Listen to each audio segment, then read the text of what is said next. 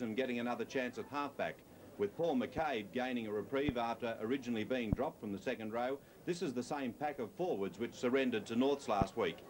Canterbury, who have battled a dreadful injury list for the whole season, have been forced to make 3 late changes because of 2 more injuries. Mark Hughes comes back at lock forward, replacing Andrew Farrer, and centre Chris Mortimer is the supplies replacement for Steve Folkes in the second row. His brother Peter will be partnered in the centres by former fullback Stan Cutler, himself only recently back after injury. English. Taz Batiri, he knows how hard to run. Took the ball well. Coveney. Swamped by McCabe and Vorton.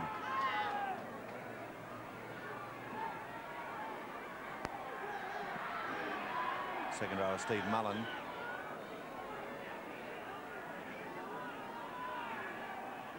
Back to Steve Mortimer. Out on the blind side, there he is. Pick up Mark Hughes, allowed to run. Have Brentnall with him. Brentnall's in under the posts. That's a replica of last week. Brentnall scoring a similar try against St George last week. Canterbury well on top. Gary Hughes, Robinson.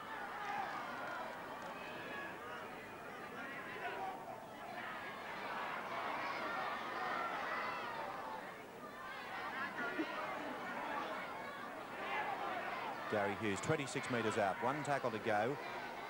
Brentnall to kick. It's a high one, towering kick. Eden under extreme pressure here. And that's play on. That's a try. Brentnall's number 2. Brentnall put the ball up with the kick. Eden, I don't think, has ever seen the ball kicked higher than that. And Brentnall got the ball back. Well, Manly got a penalty from it anyway, and they've taken play almost out of Canterbury's quarter line. But Canterbury are leading 12-0 and about 12 minutes to go before half-time.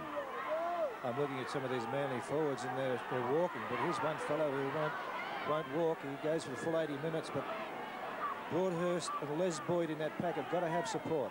That's McCabe down the middle. He's got Boyd with him. Boyd's in to score under the posts. First Manly try. Well contrived too. A good try. Good understanding from the 2 second rowers.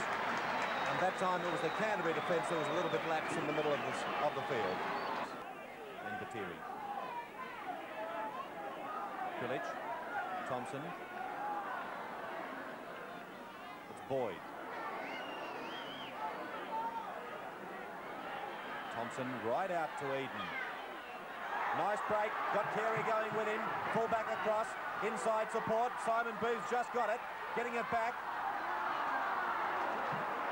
Canterbury away again, but Steve Gearin caught by Carey, and Manly have put another one down. Yes, you're quite right. That's been the story. There's been at least 3 tries where they've put them down, and well, the score could have been a lot different to 12-5 to Canterbury. That ball close to the line. Rebo's coming back. Armstrong's up on him. Rebo's taking it easily. Armstrong's going to score. Rebo didn't know he was there. He's touchdown for a try, and Rebo can't believe it. Right. Manly desperate for this ball. Get points on the board. Almost half-time. Mark Hughes, Brentnall, quick hands to Peter Mortimer. Cutler.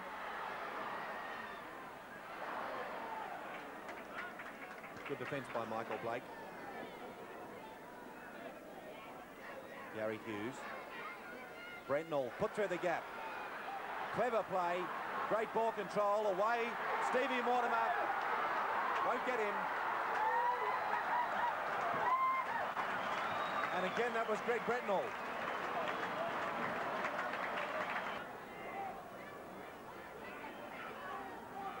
Gary Hughes, Robinson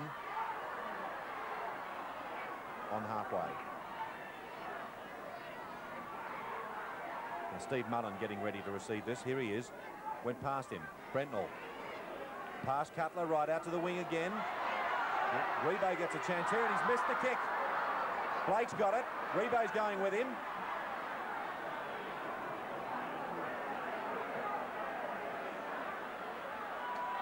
Rebo must wonder what he's got to do to get the ball. The last time he had it kicked away from him. Yeah. That time he tried to tow it through and he got nowhere near it. You have those days. midway, Canterbury's quarter line and the halfway. Chisholm, Thompson, McCabe, past him to Eden. Nice weaving run, he's away. Gearan's chasing, out to Carey. Can he beat the fullback? Yes, he's in. That's a classic try to Phil Carey.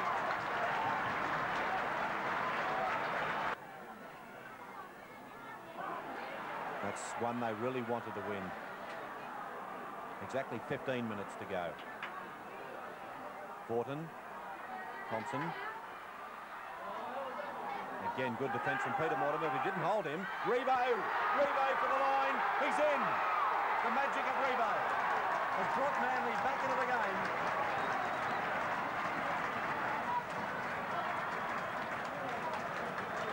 To me. Gary Hughes, Brentnall.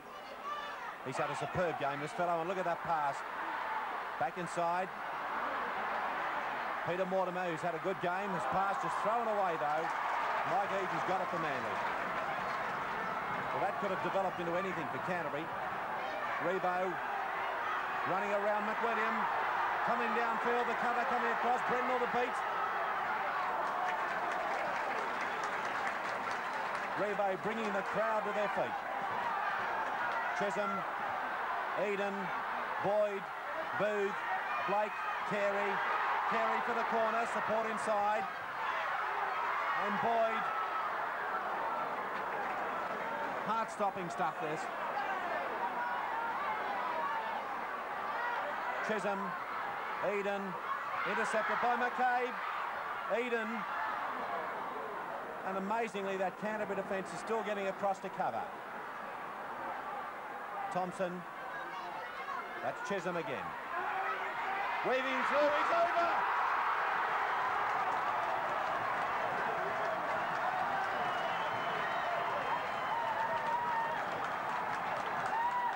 Manly in front. Some outstanding hooking and also the penalties. Manly with that ball in the second half have just put on an incredible performance to get right back, not only get back into the game, but to hit the lead. Personally, I didn't think it was achievable, but Manly had other views. Some outstanding individual performances. Greg Brentnall, fine try, 2 fine tries at fullback, took some great bombs, he chimed into the attack, and even when Manly hit the lead, still up, doing his utmost. Manly not far out. Here's Chisholm trying to make it safer, which he does. A 5-point margin with the drop goal by Rich Chisholm, and a clear 5 points lead now. Well, that just about wraps it up, as we say. 5 points to lead, and, well, I didn't consider it possible, but the Manly players had other ideas. The line, and Manly quite safe from defeat now.